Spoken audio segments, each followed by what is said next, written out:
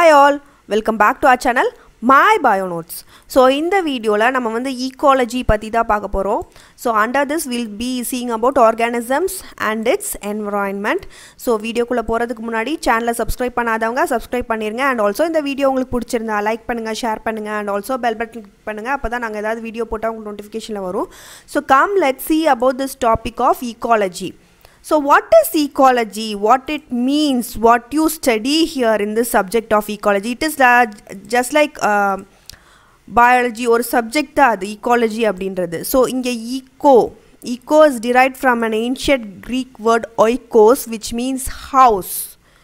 So eco na house, and logy is study of something. Just like biology, this is ecology. It is the study of something, logy abdina. So it is a subject. What we study here abdin pathina, we study the interactions among organisms and between the organism and its physical environment. So how they interact, what is the meaning of interact, how they are going to communicate to each other, that you study in the subject of ecology. So this is very important, no, how they are communicating, each organism eppadi communication vachikudhu, and also how they are getting involved directly in this environment. Eppadi vandu onnoda onnu they get involved and how they react abindradha patti padikradha ecology. Next, coming to the levels of organization actually.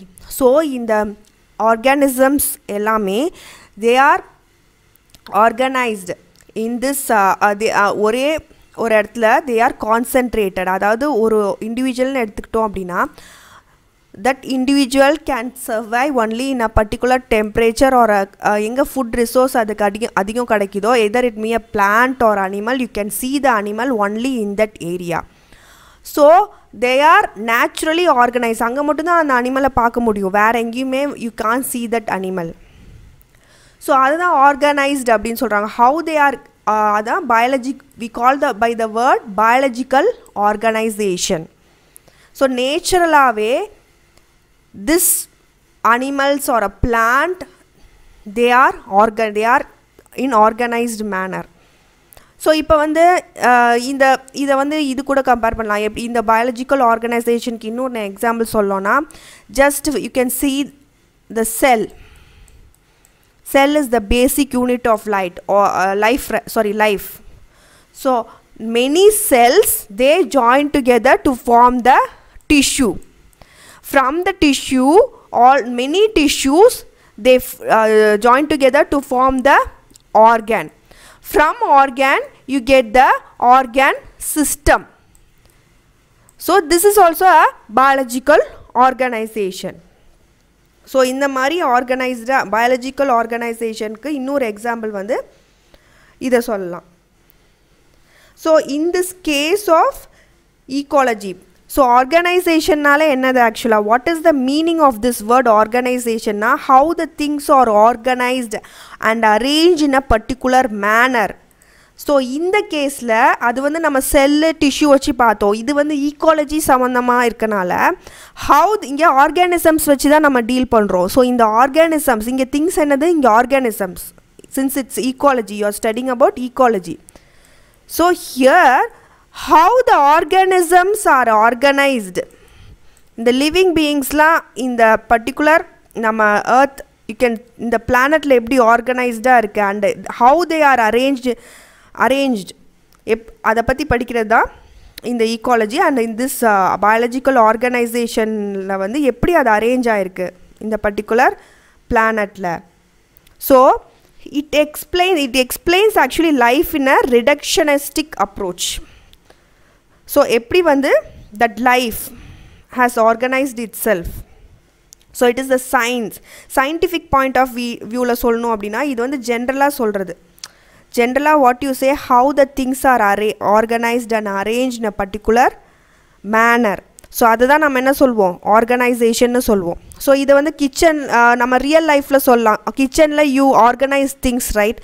So இல்லை லைப்ரரியில் போனீங்கன்னா you can see how the books R organised. So all the particular subjects books will be kept in the same shelf. So adha nama organize appdin solrom.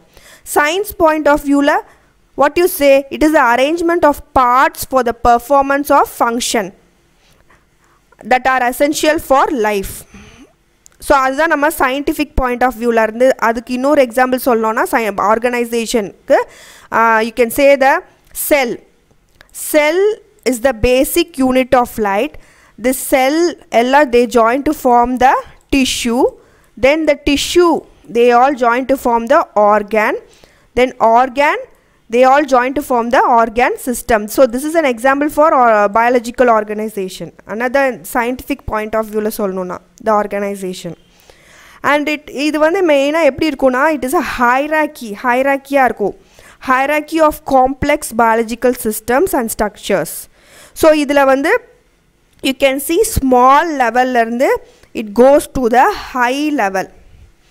So you can see here இங்கே பார்த்தீங்க அப்படின்னா இங்கே ecology பொறுத்த வரைக்கும் there are 4 levels of biological organization. So இதில் வந்து small levelனு ஒன்று இருக்கும், அங்கேருந்தா வந்து ஸ்டார்ட் ஆகும். small level இருந்து it will go to the hierarchy, it will move on to the high level.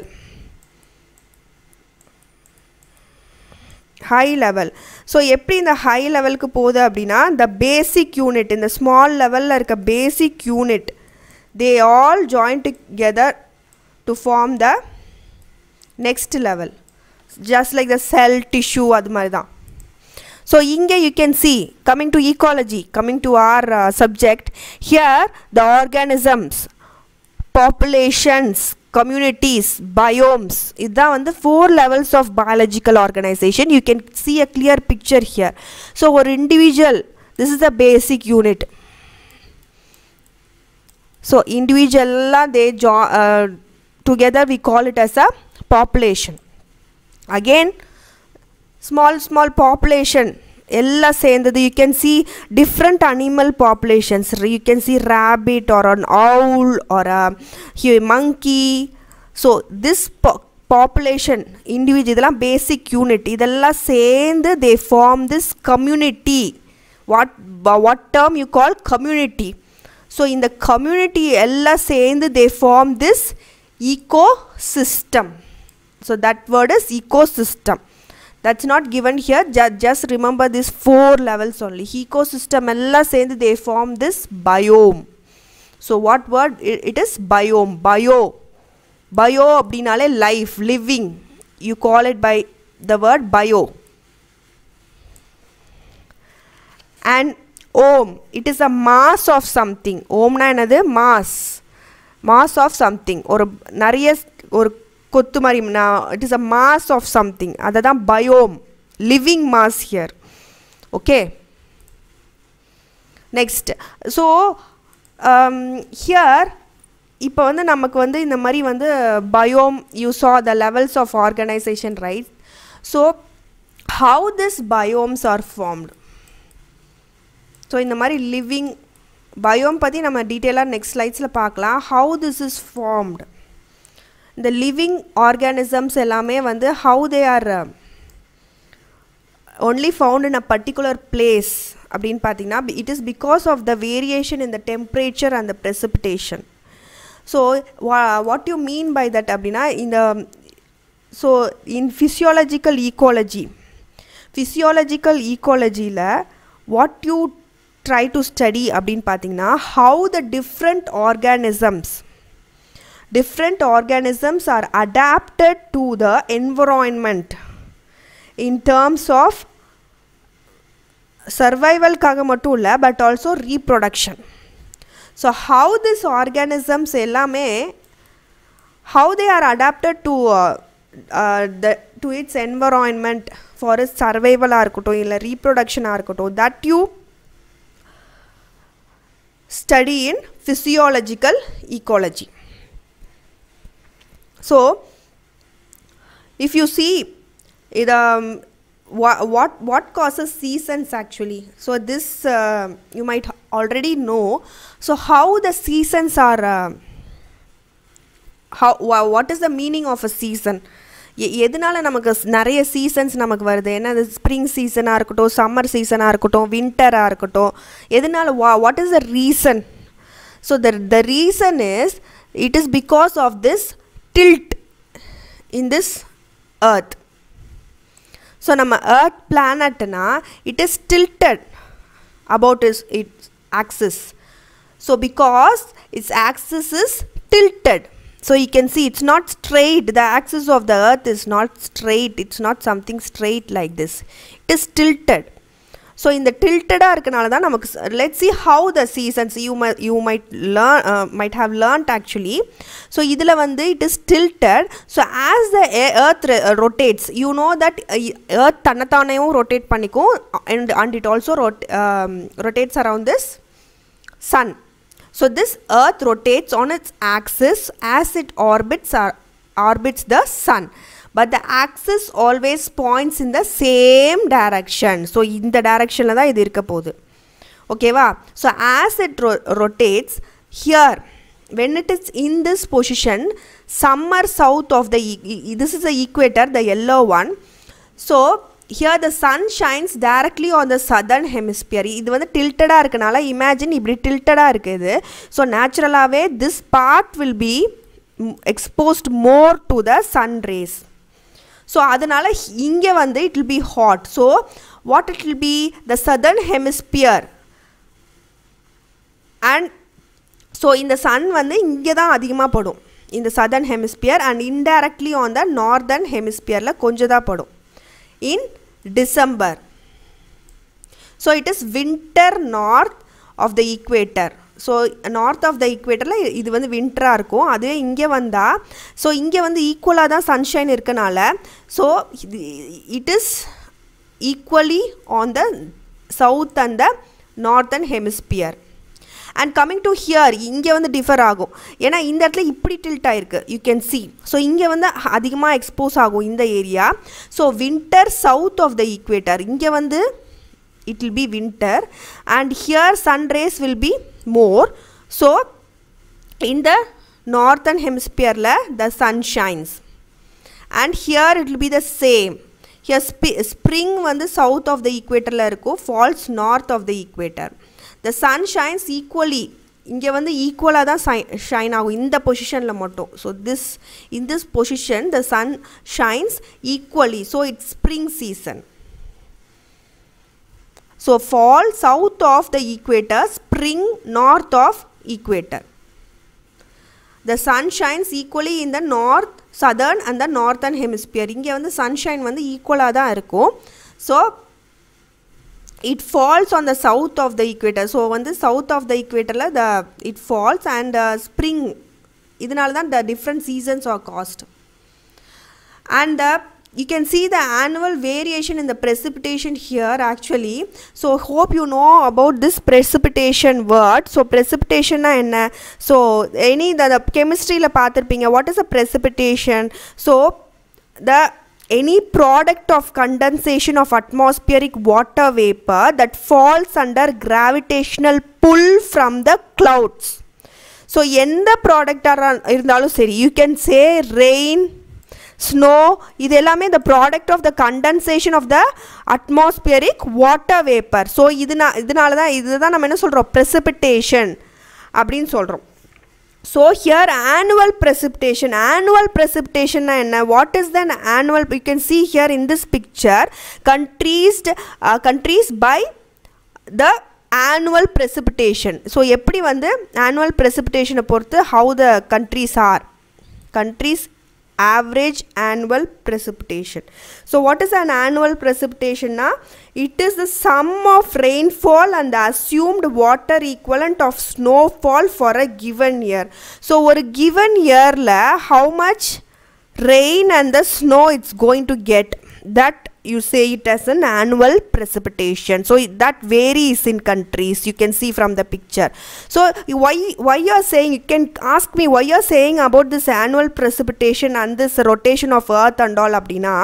So it is this annual variation in the precipitation and the variation in this light இந்த temperature படுது இல்லையா sunல இருந்து எவ்வளோ intensity of temperature படுது and also எவ்வளோ duration அது இருக்கு அந்த light அதை பொறுத்து தான் இந்த biome வந்து form ஆகுது so that only அதனால தான் அதை பற்றி நான் சொன்னேன் biome so biological அந்த ஒரு mass of this biological thing எப்படி ஃபார்ம் ஆகுது because of this variation in the seasons நாலயும் இந்த variation in the precipitation நாலயும் தான் so என்னென்ன biome பார்க்கலாம் எக்ஸாம்பிள் சொல்லலாம் என்னென்ன எக்ஸாம்பிள் சொல்லலாம் desert rainforest tundra இது எல்லாமே எதனால ஃபார்ம் ஆகுது because of this seasons and because of this variation in the precipitation so here you can see the mean annual temperature in degree Celsius and mean annual precipitation in centimeter so in the particular mean annual precipitation liyo mean annual temperature liyo na the arctic or an alpine tundra is formed in the same way or tropical forest அப்படினா அதுக்குன்னு வந்து you can see some value in the mean annual precipitation and mean annual temperature so அந்த இடத்துல you can see a tropical forest so அந்த condition prevail ஆகுற இடத்துல தான் you see a tropical forest but மற்ற இடத்துல you can't see a tropical forest so அதனால தான் நான் அதை பற்றி மெயினாக சொன்னேன் இந்த சீசன்ஸை பற்றியும் annual precipitation பற்றியும் so here you can see a desert a coniferous forest so அந்த condition prevail ஆகுற இடத்துல தான் இது ஃபார்ம் ஆகும் next habitat what you call a habitat அந்த organism எங்க வந்து live பண்ணுதோ where it dwells we call it as an habitat so habitat எப்படி form ஆகுதுன்னா it is formed due to the regional and local variations in the biome so in the biome form ஆகுது இல்லையா desert இந்த மாதிரி அதுக்குள்ளேயே there are some variations so அந்த variationனால தான் we say it as a habitat அந்த இடத்துல particular animal survive ஆகும் particular habitatல and major biomes of the India you see it is a tropical rainforest deciduous forest desert sea coast இதெல்லாமே என்னது biomes so the mass of this living so tropical rainforest la rain அதிகமா இருக்கும் so particular temperature and இது இருக்கும் அங்க precipitation deciduous forest லயும் அப்படிதான் desert sea coast this you have to remember so tropical rainforest deciduous forest la வந்து நிறைய leaf வந்து பெருசா இருக்கும் இந்த trees எல்லாமே and particular period la பாத்தீங்கன்னா இந்த deciduous forest la there will be fall off of all the leaves deciduous நாலே temporary so temporary தான் அந்த leaves எல்லாமே இருக்கும் ஒரு particular season la all these leaves fall off from the trees ஆனா rainforest la அப்படி இருக்காது desert la you can see the sand dunes sea coast you all know sea coast mostly எல்லாருக்கும் தெரிஞ்சிருக்கும் and coming to the biotic and the abiotic factors biotic நாலே it is living right so living factors என்னெல்லாம் இருக்கலாம் இந்த organism and its in the environment la just think of some living இதுனா things like it is pathogen parasites predators competitors இதெல்லாம் என்னது biotic factors abiotic factors are temperature water light soil இதெல்லாம் என்னது abiotic so இது life இல்லாம இருக்க abiotic a நாலே without life next coming to this niche what is this word niche it was coined by Joseph Grinnell in 1917 what it actually means so if you see niche is different from an habitat na enna or organism endha environment la irko where it survives we call it as a habitat but niche inradhu the particular role played by the organism in this organism's role within the environment so na idu or example vechi solren இந்த dung beetle எடுத்துட்டீங்கன்னா இந்த animal droppings roll பண்ணிட்டு போய் it uses as a food source so அது exo இந்த வந்து இந்த roll குள்ள தான் வந்து லே பண்ணிருக்கோம் ஏனா வந்து immediate access to the food source க்கு இருக்கணும்ன்றதுக்காக அதோட குட்டி eggs எல்லாமே இந்த dung குள்ள தான் வந்து லே பண்ணும் so இது வந்து பாத்தீங்கன்னா it is a biological இது வந்து ஒரு niche of a dung beetle ஏனா வந்து so it uses in the droppings லாம் வந்து அது வந்து திருப்பி ஒரு food source யூஸ் பண்ணுது so that is the role of this dung beetle so அது வந்து it is a niche அப்படினு சொல்லுவோம் so each organism if you see it has defined range of conditions it can tolerate. Yeah, including human beings. Only a particular condition we can tolerate, right? And diversity in resources it utilizes. Yeah, nariya resources we utilize, right? And distinct functional role in ecological system. Just like dung beetle, each organism has some functional role in this ecosystem. So that we call it by the name niche. So அதுதான் என்ன சொல்றோம், niche ன்னு சொல்றோம். இது எல்லாமே சேர்ந்தது தான் we call it by this word as niche. And relational position of an organism or a population in a particular ecosystem, what this organism is going to do, that you call it as a niche. So thank you all for watching my video. N video உங்களுக்கு பிடிச்சிருந்தா like பண்ணுங்க, share பண்ணுங்க, and also bell button click பண்ணுங்க. அப்பதான் நாங்க ஏதாவது video போட்டா உங்களுக்கு நோட்டிஃபிகேஷன்ல வரும். Happy learning to you all. Thank you.